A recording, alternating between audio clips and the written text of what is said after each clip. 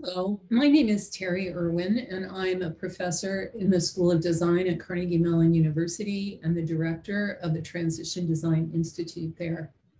This presentation is an overview of a 6-month research project to understand the perspectives and concerns of stakeholders connected to the problem of a lack of funding for minority entrepreneurs in the US and the UK.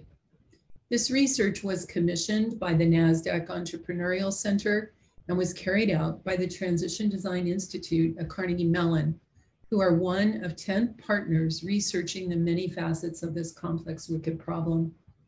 This video describes the fourth of 6 data gathering steps that comprise the research, co-creating future visions in which the problem of a lack of funding for minority entrepreneurs has been resolved. In this step, stakeholders jumped from the distant past to the distant future to imagine how problem resolution might have changed their everyday lives for the better. This co-visioning exercise produces a map that shows how different stakeholder groups feel about the future, identifies areas in which they agree, and captures their ideas about solutions and tangible actions for the present. The data gathered from our 4 stakeholder groups resulted in these 6 systems maps.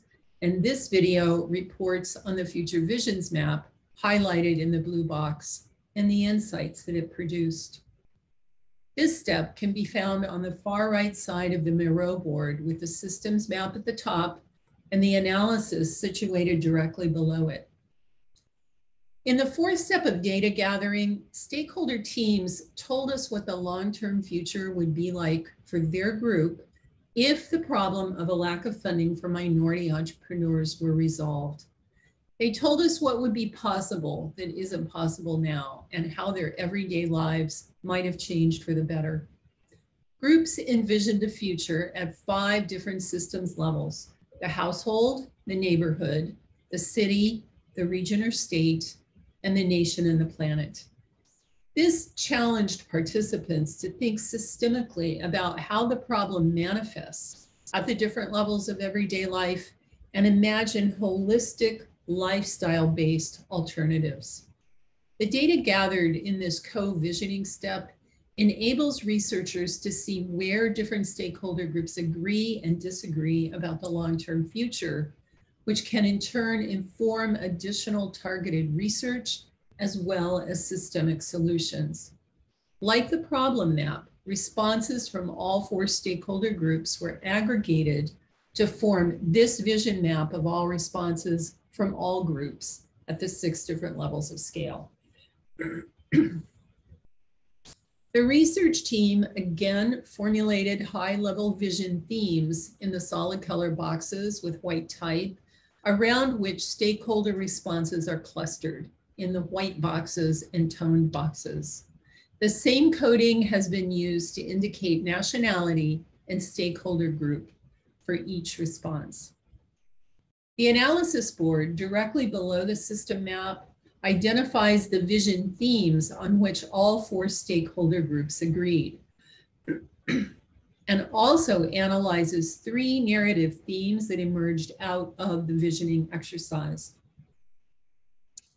Representative stakeholder responses have once again been placed alongside the vision themes developed by the research team. And taken together, the themes that are shared by all 4 stakeholder groups form a compelling future-based narrative that touches on every aspect of stakeholders' lives, not just entrepreneurship. This underscores, we think, the potential for wicked problem resolution to transform entire systems, organizations, and communities alike. These future narratives help bridge stakeholder divides and are powerful motivators to action that can inform solutions in the present.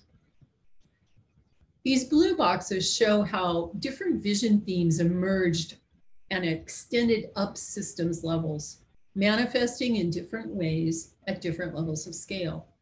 Here we see a theme related to the strength of community and the sharing of resources emerging at the household, neighborhood, and city levels.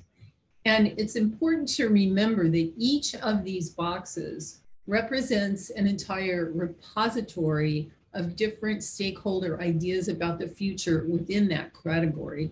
And many of these can form the basis for solutions in the present. Here we see a second theme related to infrastructural access and security for everyone in highly diverse neighborhoods.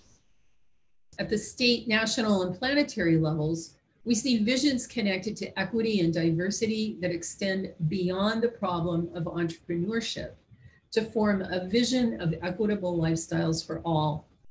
And in this way, wicked problems often serve as windows into larger systems that need to transform and transition.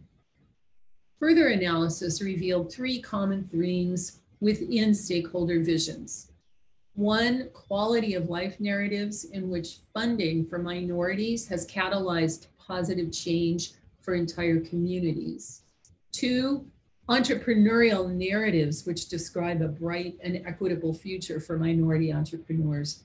And three, solutions-based narratives which articulate specific solutions that could become the basis for projects in the present. Quality of life narratives touched on how problem resolution would positively impact areas such as access to quality education, community welfare, diversity and equity, and care and well-being of both people and planet. And this underscores the way in which addressing a single complex problem is a leverage point for positive change throughout the larger system. The entrepreneurial narrative touched directly on the resolution of the problem of a lack of funding for minority entrepreneurs by focusing on issues related to new mindsets and beliefs, minority communities' ability to invest in themselves, and infrastructure that supports entrepreneurship and equity for everyone. The solutions-based visions are incredibly useful because they can be leveraged to create targeted, present-day solutions that are likely to have broad stakeholder support. Solution-oriented visions included things like entrepreneurship being introduced at primary and secondary school levels, twinning communities around the world to collaborate and share knowledge, cities running their own investment funds with citizens directing its distribution, and an ethnic diversity code being introduced at the national level. A glimpse at a few of the stakeholder responses show that a surprisingly coherent and compelling narrative emerged that has the potential to both motivate action and inform solutions in the present. And in a moment, I'll show you the speculative narratives that the research team formulated from these stakeholder responses. We've also included the original data sort from this exercise, which will provide users who want it with the opportunity to dive deeper into the actual data. And many topics like the issue of multi-generational wealth can deepen our understanding of the problem, its negative effects, and the way in which its resolution can create positive systems level, and in this case, generational level change. This concludes the 5th video in this research series. The next research step asks 4 stakeholder groups to think rigorously and creatively about a decades-long transition from the problematic present to their desired long-term future. They thought about what present-day things they wanted to leave behind, as well as what they wanted to take with them on that decades-long journey.